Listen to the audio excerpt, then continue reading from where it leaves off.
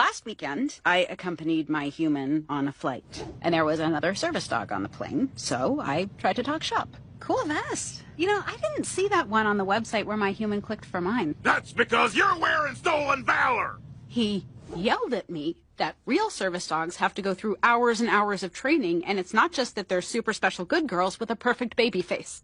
I don't know whose aunt needs to hear this, but your therapeutic Yorkie you carry around in a shopping basket, the one barking at everything that breathes and pissing all the time, yeah, not a service animal. Might as well be carrying wads of cash around to wipe up the mess. Because girl, I'm cracking down on y'all and making sure you get the fines and charges you deserve. You mess with my Girl Scouts, you handle Miss Group Leader herself.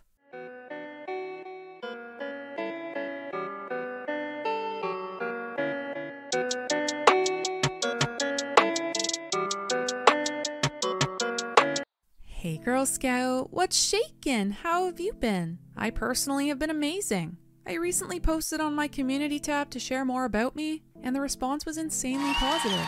I'm so glad to be able to open up about the girl behind the Danny Phantom sprite, and I'll be sure to keep sharing more to let you in behind the scenes and get to know you more. And please, I do want to know you more, so send me ideas of topics you want me to cover. I've been asking you all to send me some video ideas that are a bit different to the fake disorder cringe, but still in the channel's scope of content. And I had one particular request that stood out to me. Someone who has a service dog opened up and shared some stories about how there's a surge of people faking having service dogs in order to gain special privileges and not have to follow the same pet rules as others with regular non-service animals.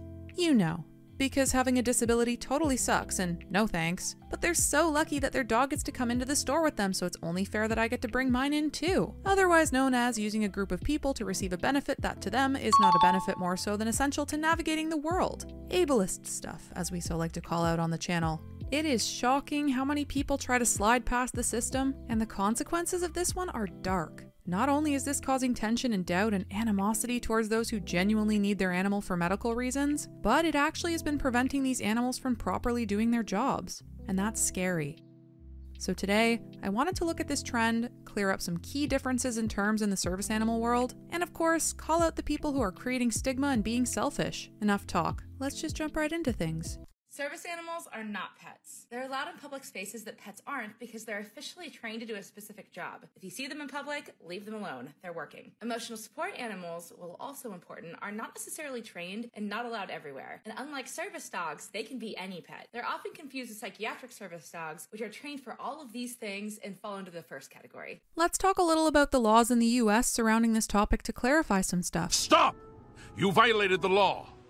A service dog is defined by the American Disability Act as a dog that has been individually trained to do work or perform tasks for an individual with a disability. This does include mental and physical disabilities. The dog must be trained to take a specific action when needed to assist the person with a disability. This will include alerts, mobility, interactions, guiding, and retrieval, among others. The dog also has to maintain proper obedience, such as being housebroken, show no signs of aggression, be under the handler's control at all times, follow hygienic policies, and must be fully vaccinated to the certain area code. The dogs that qualify are then allowed in any area the handler is, such as restaurants, hotels, places of work, etc. There are laws protecting handlers from discrimination, but owners of establishments and employees may ask, 1. If a dog is a service dog required because of a disability, and 2. What work or task has the dog been trained to perform? Once answered, and if it is indeed a service dog, then no further enquiries can be asked and they must allow the dog into the establishment. If the answers are no, or if the dog is not following proper obedience, or the handler is following dangerous behaviors such as letting the dog ride in a shopping cart, then the owners can ask for the dog to be removed from the premises completely legally. So that's the laws around that. Pretty straightforward. However, there is another type of pet in the US commonly called an emotional support dog. They haven't been trained to perform a specific task, and they aren't qualified as service dogs under the ADA, and they don't get to follow the same rules. They're usually therapeutic, and people use them as companions to help when they suffer from mental health issues primarily. Again, not a specific task, just being a friend or a companion. Now that we have a little bit of clarification, we can get into looking at the faking trend. Emotional support's not a service dog. You can't. Well, you know what? There's psychiatric service animals for that. Emotional support's different. I have severe panic attacks, okay? Remember when I had apophobia? You know that is the fear of people. Your dog just Wait, tried to stop. attack our service animals. No, my dog is 4 months old in training. He's 4 months months old. Then he's not ready for a non-pet friendly store yet. If he's still acting out, you need to train him in a pet-friendly store. He's not right trained. there and I can pet him and touch him. That doesn't do anything. Emotional support is not a service animal. A service animal is a task-trained dog to aid a disability, which they can do for panic disorder. But you need to train it. It's task. That's what he's going through, okay? As soon as I walk by, she's like, it's my training for emotional support. And I told her, I was like, emotional support is not a service animal.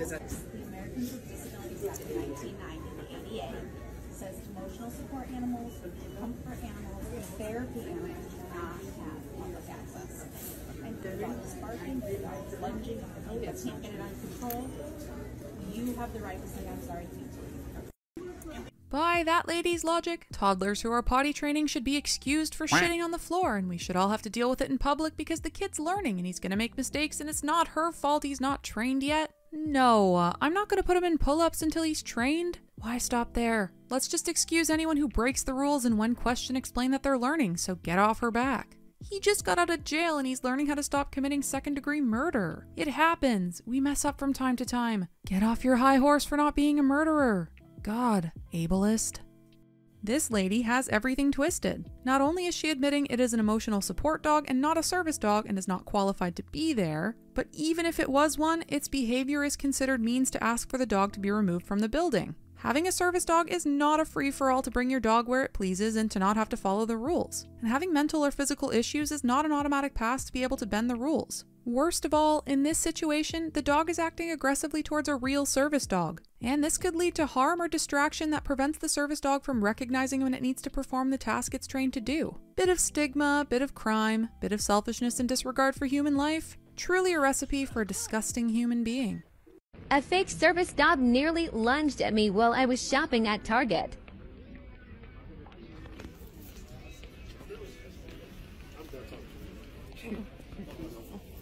That's not a service animal. All right, what task does it perform then? What task does your service animal perform? Because that's a service animal. That's what a service animal does. You want to see my cards? Don't you know the cards are fake? That's a scam. It's a scam.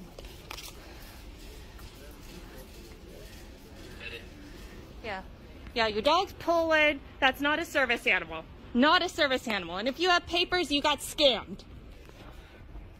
Faking? Oh yeah? Well, I have papers saying I'm the coolest YouTuber in the world, so what do you know?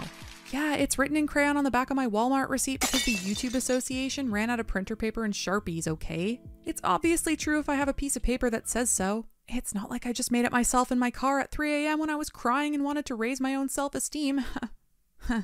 I also have a card that says I have a medical condition that makes me throat punch everyone that bothers me that I bought on Etsy, so back off or else I'll do it and I won't even get in any trouble. It's totally not just a scam that holds no value under the law. Wait, what do you mean I'm getting arrested for throat punching this guy? What?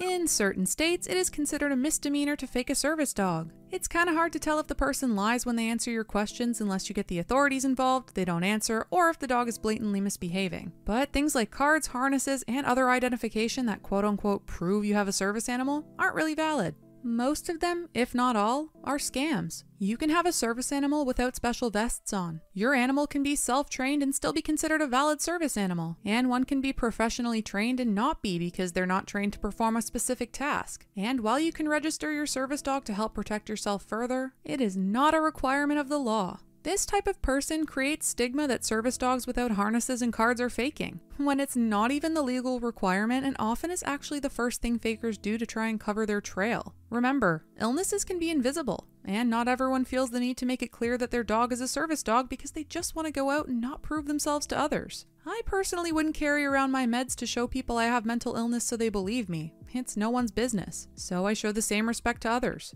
A great rule of thumb is to always ask for permission to pet someone's pet and respect when they say no without fighting them on it. It could be that the dog's aggressive to people and they're protecting you, or it's working, or they just don't want you near them. And hey, all are valid reasons. Does not mean they're faking or that they're rude. As I like to say, don't assume because it makes an ass out of you and me. Yeah, that's not a service dog. And hit it, that's great animal abuse. That's wonderful. If she misses an alert because of that, then the store is That's not a service dog. That's not a service dog.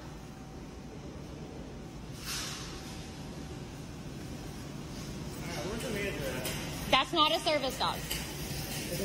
Leave it, Maya. Leave it. I mean, obviously this one makes sense. You know, whenever I'm having an ADHD attack, I obviously have to punish Ridley for not helping me by drop kicking her down the road. Disclaimer at PETA, it's a joke. ADHD attacks aren't real. I don't need an excuse to drop kick the cat. I can just do that whenever I want. Okay, no more jokes about football kicking my pet. Sorry, I don't do that.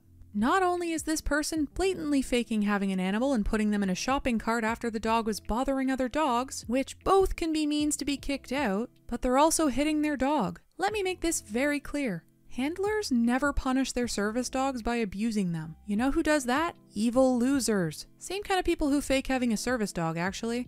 To try and make it seem like a normal thing and to somehow excuse hurting an animal under the guise of it being a service dog is so wrong. Way to be a shit pet owner and a person with no regard for their role in endangering disabled people. The fact that no one was angry over this except for the real handler? I mean, none of these people were even aware that her punishing her dog wasn't some weird rule handlers get to do when their dog misbehaves. People already try to fight that service dogs are abused because they're working and try to make people who need them look like bad people. This woman is making handlers seem like bad people by pretending to be one and doing the things animal rights groups will have a field day with. If your goal is to get service dogs banned so no one can have their pets indoors or function like normal people, congrats, Karen. You're one step closer. I thought you were talking about me for a second. Yep. Whoa! No, they're not. I'm gonna go back. Didn't realize if someone tried to call me out, I could just no you them without any consequence. I'll have to try that if I ever get cancelled.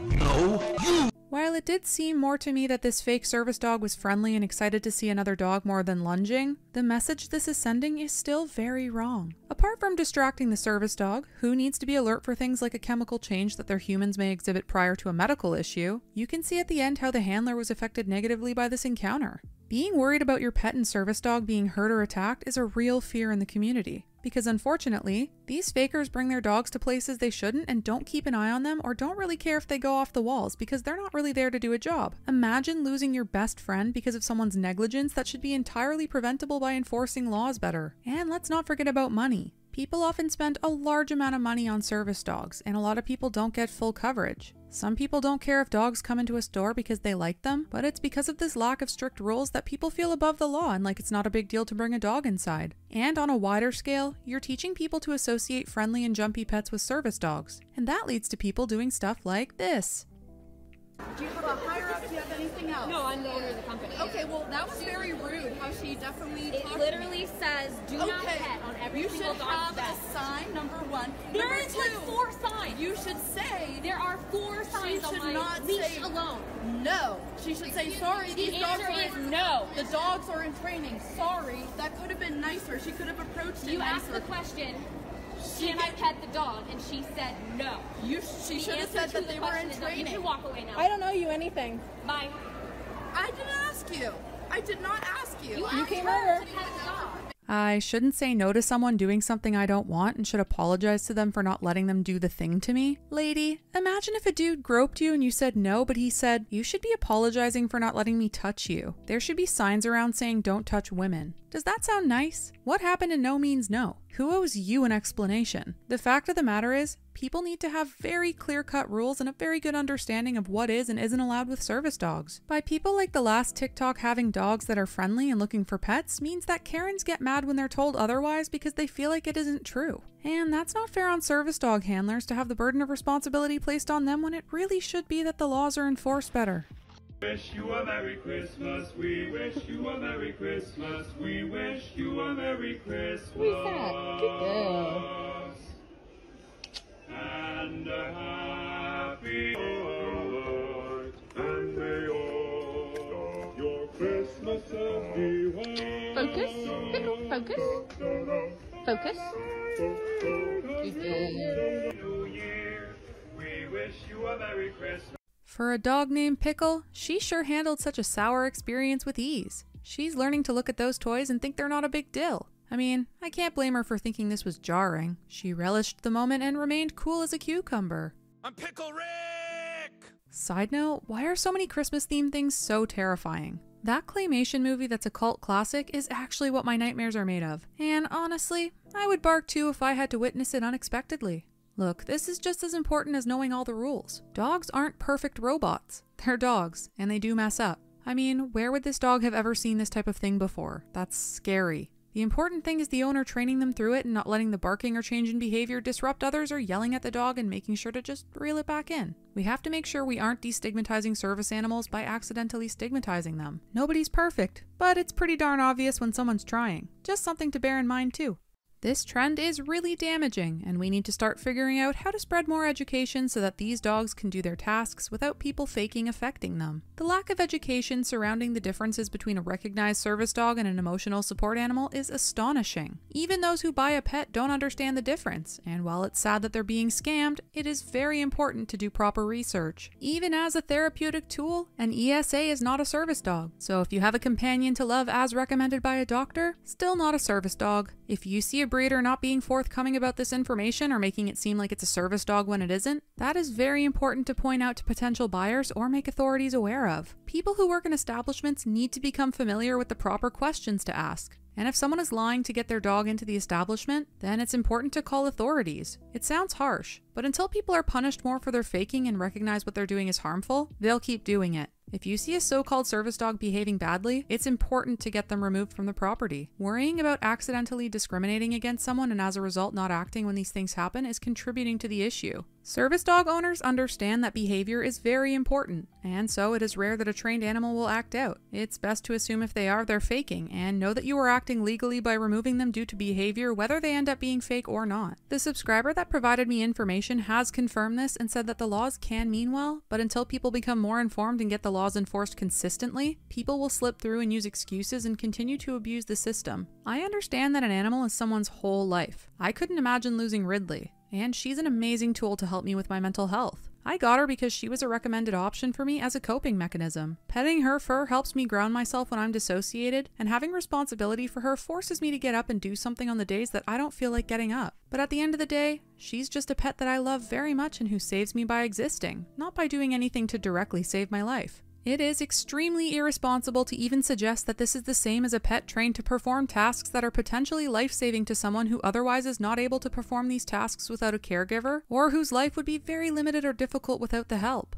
To put these essential resources and those who need them at risk of harm because of a selfish reason is disgusting. Even if a pet is well behaved and someone feels like the rules don't apply to their dog, at the end of the day, invalidating the sheer amount of time, money, and effort spent on training service dogs to be an option for people to live independently and not rely on other people all the time is not okay. Like we talk about in my mental health videos, people with disabilities just want to be seen as normal people. Their dogs do the things that they need to help them navigate the world as normally as possible. To have this influx of people faking means that people with service dogs are now harassed and not believed. People aren't respecting service dogs' boundaries and will try to touch them and pet them despite the owner asking them not to because they don't understand that the dog is busy. Other dogs will attack service dogs in places that they shouldn't have to be worried about being attacked. And a lot of people aren't being believed and are turned away from entry with their service animal despite following the legal guidelines. And while they can take legal action against this, in the moment, they're unable to live their normal lives, and it's a lot of hassle for them that shouldn't be so prevalent. If we want everyone to see disabled people as normal people, we need to normalize the education and understanding of why these pets are tools, like a wheelchair, and why people use them. Not for special privileges, but to function and keep up with a world designed for the able-bodied. These trendy fakers might think they're normalizing these things, but when they're not following the laws and not explaining the difference between an ESA and a real service dog, they encourage others to ignore the differences and continue stigmatizing and confusing the real definitions. And that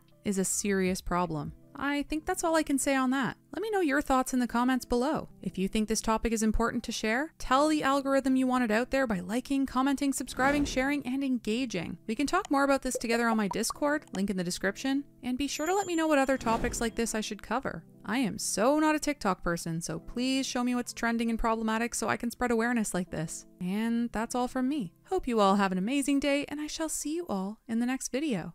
Peace out, Girl Scouts. Thanks for watching.